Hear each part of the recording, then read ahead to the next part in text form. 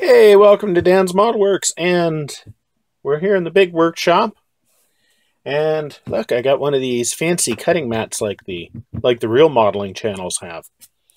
So I've been working on making parts that we're going to need for making our chassis, and of course, here is one of the differentials, and this is probably going to be the one I use for the rear. And then I went and I used the same mold for the front one. Now this has to be sanded down and glued together. But what I'm going to do is, I know that obviously this is incorrect for passing the drive shaft through to the rear one, but I'm probably going to put a probably a piece of evergreen styrene straw in there, and then I'm going to build it up with some putty to basically represent the way it should be. Once again, I know it won't be 100% correct, but I'm going to go by pictures and that sort of thing. I just didn't really want to make a second mold of the other type of differential. Speaking of parts, one of the most difficult things to cast is the front axle. And as you can see, this one here, there was a giant air bubble right there. So that one is garbage. And then this one here, the whole end didn't cast properly, so that one's garbage. And then finally, this one here seems to be pretty good. So there's a couple small flaws, but I think otherwise it's the way we want it to be. I got off lucky with the front leaf springs. They both pretty much cast well the first time around, so they're okay. And this is one of the rear suspensions, and this actually was the second try for this one, and it turned out pretty good. And I just poured this one. I'm not quite sure why it foamed up so much, but at any rate, it still has a little bit of hardening to do. Yeah, it's almost as thick as... I think probably my resin is just about toast. The bottles are almost empty, and probably the chemicals are starting to go off a little bit. So hopefully this one ends up coming out well, because I basically cast this one twice, and the second one was alright, and this is the third try for this side. Okay, this was a pretty good one, except this little part here actually ended up cracking as I took it out. But I think I should be able to glue it in place, and it should be fine. I can probably put a very small reinforcing plate at the back of it. This one is still a little soft. Like I said, I think my resin has just about had it. You can see I don't have much left here. I mean, it's only like to there, and the inside of the bottle is getting kind of crispy, so you know it's been setting up on the inside. So I don't think I'm going to get too many more parts out of this. I mean, there's not even that much volume left anyway. So while I'm waiting for my TIE fighters to dry, these are actually the rear axles have been glued together with super glue, and I'll be putting some putty in there. Finally started work on the side frames. As you can see, they are awfully thick, but we wanted them fairly thick so they would be robust. And these are the top and bottom of the side frames. So you can see they're not going to stick out that much, but all we're looking for is to give the illusion that it's still a C channel. Alright, we've got a mad scatter of plastic here. I've gone and I've done some filling on my seams here so that we don't have giant cracks in our pumpkins. This is the rearmost axle, and this one here is the front one, and you can see that we now have a spot for the second drive shaft to come out of, and that was just based on looking at the one that came in the snowplow kit. Now, the one in the snowplow kit had another reduction gear here at the front. I just went without that. The way I created this was just basically I put a piece of evergreen tubing on here, and then I just built it up with some putty to represent how it would be cast. So that was how that was done.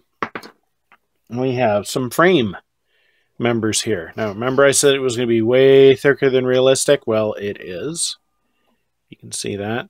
The upper and lower parts are about the same thickness of most truck kit frames, but this is probably about twice as thick. But once again, unless we're looking end on, and we're never going to see it because we're going to have a bumper on the front and on the back, not quite sure where I flipped this around, we're going to have the tow truck body. So we're only ever going to be able to see this kind of edge on. So the gray is a little bit of putty because just where I glued those on, it wasn't absolutely perfect, so I wanted to clean that up a bit. Then we have, this is our rear main cross member, and it goes over the bit where the rear suspensions mount. And then we have, this one is our rearmost cross member. And then we have, this is going to be our front just under the radiator. And then this one's going to be a little ways behind the cab. I haven't done anything to make the cab support cross member or the engine support cross member. I'm going to do that a little bit later once I've got a better idea what's going on with those components.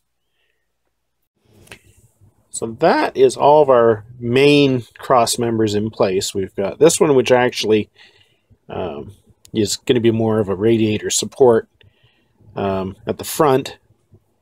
And then this one, which actually doesn't correspond to one in the snowplow kit, but added in anyway for strength. And we've got the main one that goes where the drive axles are going to be, and then we've got the lighter duty one here at the back. Now, from comments I've gotten on the actual Dodge tow truck video, at least 2 people have said, who have some first-hand knowledge of the truck, have said that the truck that they used, they basically went over the frame because they tore it all apart and rebuilt it, and they replated the frame. They basically added extra reinforcement to the frame. So the real truck didn't have a standard Dodge truck frame on it anyway. It had something beefed up. So who's to say that they didn't have a couple of extra cross members that things added? But at any rate, the main reason we're building this so tough is resin is heavy. This is, yeah, it's probably about half a pound, maybe? No, maybe a third of a pound. But it's still a big, heavy thing to be putting on here. There's still an interior. Then, of course, we've got all the wheels going to be hanging off the back. That's all going to be resin. So we want something that's going to be fairly rigid. And the glue is still setting up, but there's not a whole lot of twist in this. And I used my cutting mat to make sure everything was nice and square. So there we go. So you can see it's sitting on here nice and flat. So I'm going to let that set up overnight. And I think we've got a good start, good foundation to what we need to be doing here. So it's been about 12 hours, and I've given the frame quite a bit of time to set up.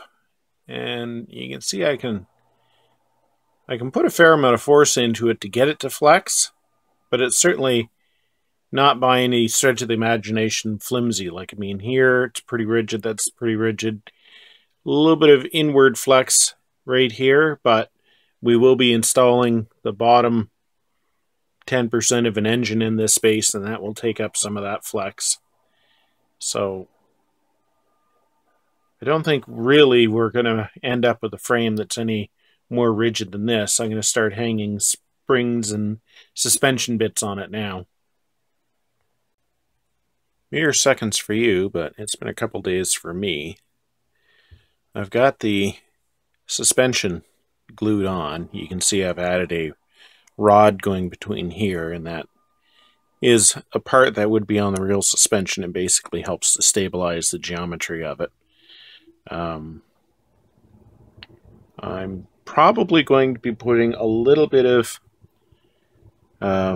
filler up here and there, just to complete where my castings, were a little incomplete because of, the molding technology that I'm using. So I'm going to be tidying that up. And the front suspension, as you can see, I've got some little blocks on here, and the main reason for that is if we compare to the snowplow frame, where it actually gets a little thinner over the rear suspension, that ends up making a bit of a difference. So, and the other thing I'm probably going to be doing is I'm probably going to be touching up the detail on my spring hangers here at the front. There is a little bit of a toe out in my springs. I think probably on the C series frame where I copied these springs from, there was probably a little molding or something that these things kind of hung on to. I'm not going to worry about that toe out because it doesn't really affect anything when it's sitting on its wheels and everything like that. Nobody's going to be able to see that they're at a bit of a toe in angle unless they pick it up, turn it around, and look at it. I'm not super worried about that. I'm sure somebody is, and they'll be in the comments, and so. But the reason these little blocks are here is because of that difference in the width of the frame, and I figured it was probably going to be more difficult to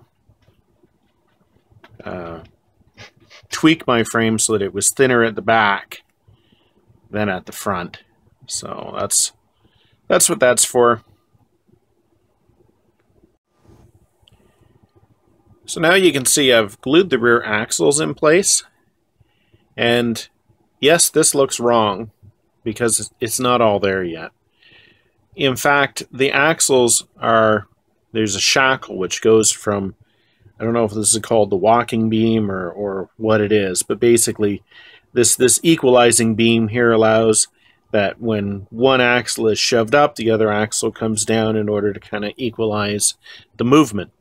At any rate, these are held on to the ends of this by, I don't know if it's called a shackle, but it's basically a heavy plate that attaches here, and then it goes, the axle passes through it.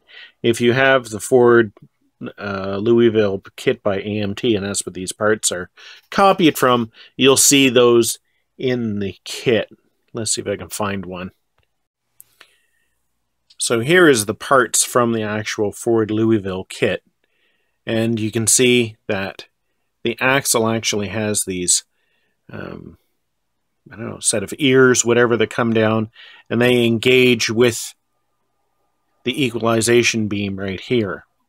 So that's what still has to be modeled on ours, is that these still need to be put on. So as you can see here, they're not yet present. I know this one's going this way and mine's going the other way, but that still needs to be added.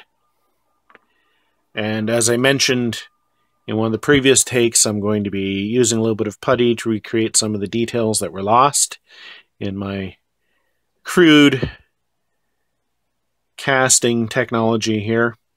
So there's still a lot more work to be done on the frame. If I wait until I've got all of that done before posting this video, it's going to be another week or two. So I know people have been looking for an update on this project, so I'm going to pretty much call it quits on this video for this episode, and hopefully it won't be another month before we have an update. Hopefully it's going to be more like a week back on the Sabre Dog and then back to this in another week. It's just because of the Father's Day project and some of the other stuff that was going on that caused a big delay between these two videos, part 1 and part 2.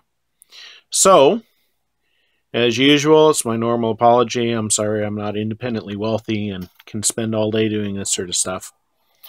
Thanks for watching, and until next time, just keep on modeling.